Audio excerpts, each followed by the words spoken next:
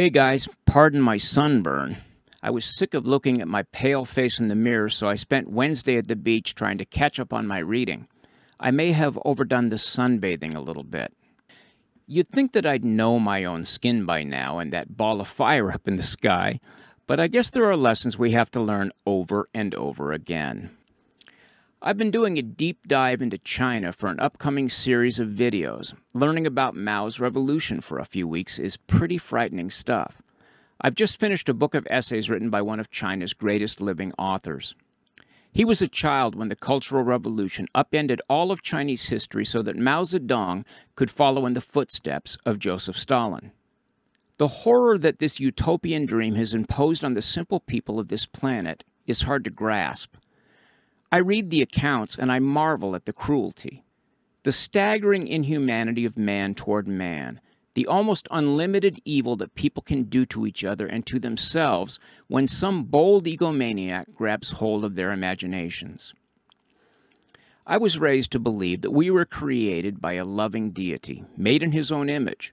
Sometimes I feel that when I'm with the people I care about, maybe playing music or working on a project together, pitching in to be of service to our fellow humans, our fellow children of God, if you will.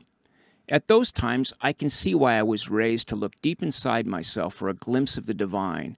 Now and then I catch that glimpse, in myself and in others, but it's fleeting and hard to hold on to. We have wandered very far from the garden, my friends. Every day, billions of eyes and ears soak up an infinite stream of sounds and images designed to trigger our desires, so that we'll seek relief from our anxieties with endless purchases. And those who tweak the algorithms have learned that we buy more stuff when our anxieties are never relieved. Fear is now a technique. The news is an advertising platform. They know that if we fear one another, we'll watch them longer. We'll see more ads and send more of our money to those who profit from anxiety. Politicians have learned that our fear gives them power.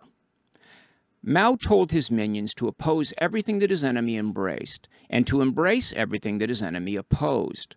He understood human tribalism, as did Stalin before him and later Pol Pot and the Kims of North Korea.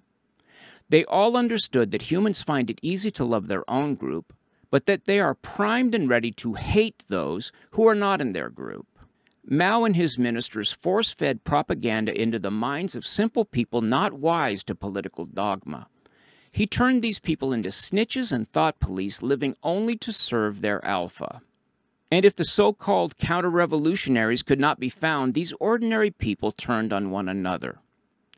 To whatever degree we carry a spark of the divine, what we carry it in is the repurposed biology of the social ape.